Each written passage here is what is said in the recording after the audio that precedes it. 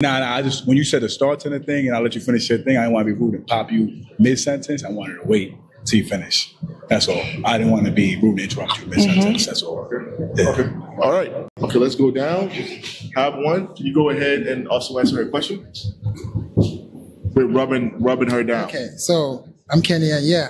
I mean, so when it comes to giving her massages and whatever she wants, I mean, I would appreciate doing that. This is what I like to do myself. But when it comes to the occupation, the career, the job, I don't really like that because I've been like, in type of girls. I could take them as friends, but like not like a serious relationship. For sure.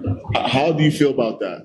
Would you like your man to make sure to love your occupation? He don't have to love it. He has to know that I went to school for mixology, so I'm gonna ask what actually do you do? You said bartender, like what's how many of y'all know what I'm doing? Bartender. There's like different varieties of bartenders depending on the type of the club. Okay, so what's the type that you know of? Well, I mean, I'm gonna say all type of different types.